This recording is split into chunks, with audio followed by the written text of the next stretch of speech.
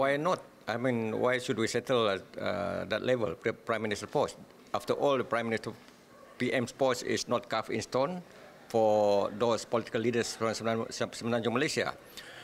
It's very important for us to have to think outside the box and have a political commitment to ensure that this aspiration can be realized. Not now, probably in maybe 10 years, 20 years, 30 years from now.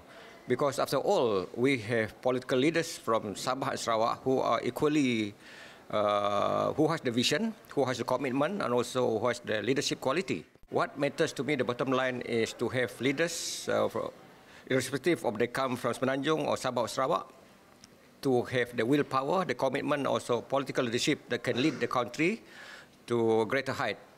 And here, I think we need political commitment on the part of political parties in Malaysia to support whoever has the political leadership and also effective leadership in Malaysia. Because there's no point of having a political leader, the Prime Minister, or whatever, or Deputy Prime Minister who has no credibility to lead the nation.